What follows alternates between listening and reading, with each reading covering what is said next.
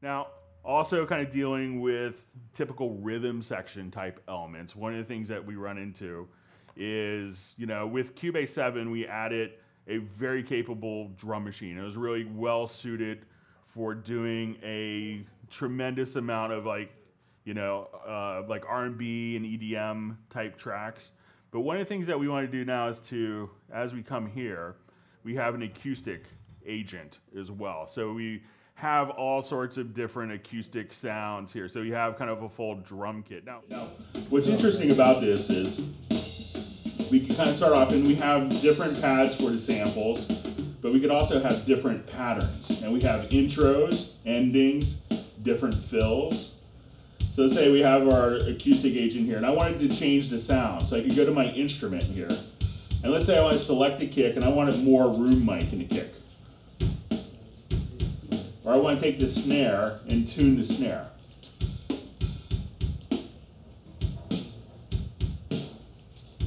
Or I want to take that hi-hat and actually adjust how open or closed that hi-hat is. So very, very easy. You want to adjust your hand clap. So whatever you click on, you have different controls. So if I wanted to control the attack of the snare, so say I want to take the snare here and really just kind of tweak that. Now you can also add different effects. So you say, okay, I want to go to my snare here, and let's say I just want to add even a delay, where it'll actually just kind of regenerate MIDI notes. Or if you wanted to do like a flam. Now what's really interesting is you have these different patterns, but you have kind of 8 main patterns. And what's great about this is you could just adjust vertically to increase the volume. So you have the drummer play the same thing, but softer. Many drummers have told me this is impossible, so play the same energy, but softer. You could also move to the horizontally and add different levels of complexity. And you can control this from MIDI. Just right click, learn MIDI CC.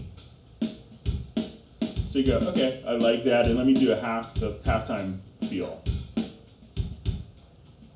Or I wanted to do a natural variation. I like roughly that area, and I can say every time at the beginning of every bar, do a subtle variation, 2 levels of complexity, up or down. Or every 4 bars, do a random drum fill. So this way you could just kind of jam along with it. And if I really like this pattern, I could just drag and drop right onto my timeline. Wasn't that hard. And what's even cooler is I can now go to my mixer, and for each element here, each of my drum sounds, I have 4 bands of parametric EQ, a compressor, my tape saturation, as well as an envelope shaper. So I can have my full mixer directly right here. Or if I go to my aux sends, guess what? I have 29 different plugins within the plugin itself. Question?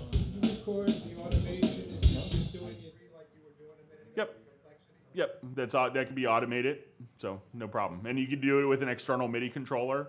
So if you just have a knob on your MIDI controller, it's that easy. Great. Can you show us the MIDI file? Sure. So now what's kind of cool about this is we have like kicks and snares. And if I actually go to my part right here, I could say I can see where my drum map, where I could see them all labeled. I could say create drum map from instrument. So now once I do that, I double click and I can see, oh, that's my snare, that's my kick, this is my hi-hat, all the names have automatically carried over. Why do we do that? Because it's the right thing to do. Because, who wants to guess what MIDI note that is? No one wants to do that, right? We all have better things to do. So, not only do we have like the ability of dragging and dropping and being able to do all that, but we have 16 stereo outputs. So when I come here into my mixer or my instrument, I could just, let's say I go to my mixer here on the agent, I can say, oh, I want the kick to go out of output 1, my snare output 3. So you have 16 stereo outs so that you could just simply, route it through third-party plugins if you need to. So, but all that, so what do you want? Killer bass, you want killer drums. Now we also give a lot of content, and we call these construction kits. And with 7.5, we added a lot of construction kits where, for like EDM and dance music. And now with Cubase Pro 8, we added a lot of pop rock drum kits. So like all the bass lines that you were hearing, those are all different construction kits where you could actually say, if someone's like, oh, I need kind of a pop, Motown-y thing. Can you do that and give it to me in 45 minutes? It's like, yes, I can, And so you have these different kind of song elements that you can mix and match and with full processing. So the guitar is dry, the guitar's through effects, and you just kind of can load them up and kind of, use it as a basis for your song, all completely royalty free as well. So kind of all those different things that you could do. And again, so the groove agent, so whether you want to do EDM or you want to do kind of pop rock, acoustic stuff, it's all included. Question? Yeah, are you able to drag and drop those to separate MIDI tracks? Like the different sounds? Yeah. Okay, in Cubase, all you have to do is I could say dissolve part, and I could say let's separate pitches. And now once it does that, we could just come right over here. Then my Mac's gonna misbehave maybe. Oh, no. And then I can see my kick, snare, hi-hat, everything automatically broken up.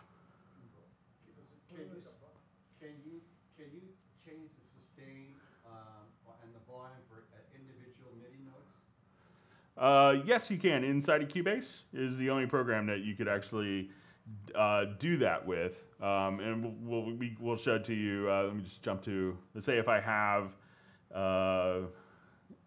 let me just create a quick. Like a bass.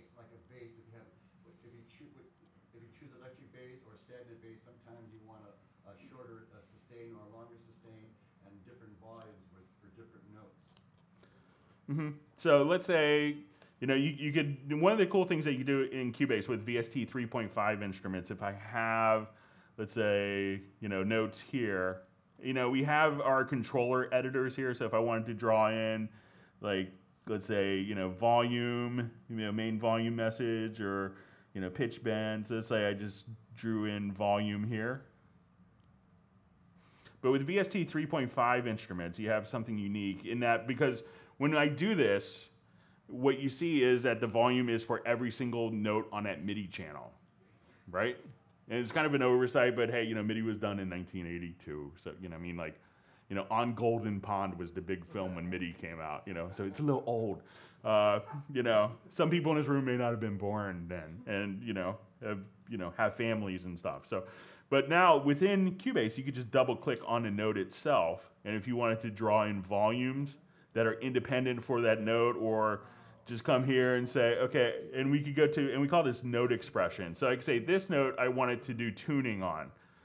So this way you could go, okay, I just want to tune that note independently, or I wanted to have different panning on different notes. So if you have like a VST 3.5 instrument, like Hallian Sonic SE, which comes with it, or Hallian Sonic, all the Steinberg instruments are basically VST 3.5. That way you could have that level at kind of all the MIDI controllers at a note level because, generally my MIDI information and my compositions are based on notes and not the MIDI channel, So now you could have that level of control at the MIDI level.